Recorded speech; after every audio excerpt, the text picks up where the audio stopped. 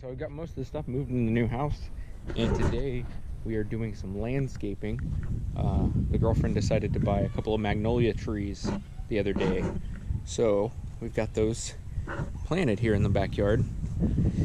And then I'm about to move to the front yard, which is going to be a challenge. Alright, so here's what the current front yard looks like. Landscaping is disgusting. So down in Alabama, they use pine straw as like mulch. I've never seen it before, and I hate it. So we're gonna get rid of that and put real mulch down, and get rid of these bushes here. Keep these guys, since they're pretty hardy and pretty easy to maintain, but these things are just ugly, have no color. So we got some of these summer crushes to go in place of those. And then what I believe is Wandering Jew, I think. But yeah, so those plants are gonna go where these bushes come out, and we're gonna fill it all in with mulch. And yeah, but you can see this stuff's got like vines or something growing in it. It's real weird.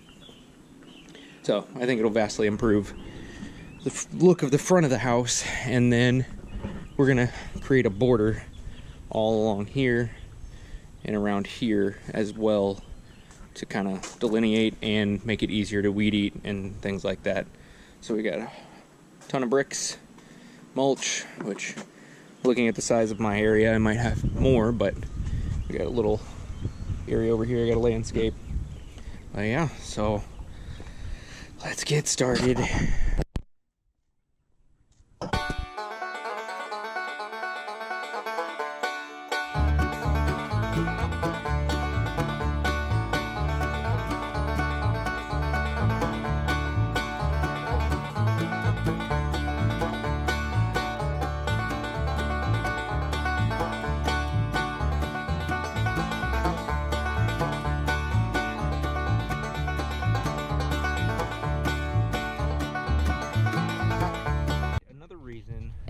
To get rid of this pine straw is I've heard from people, not that it attracts snakes, but it gives them a good place to hide.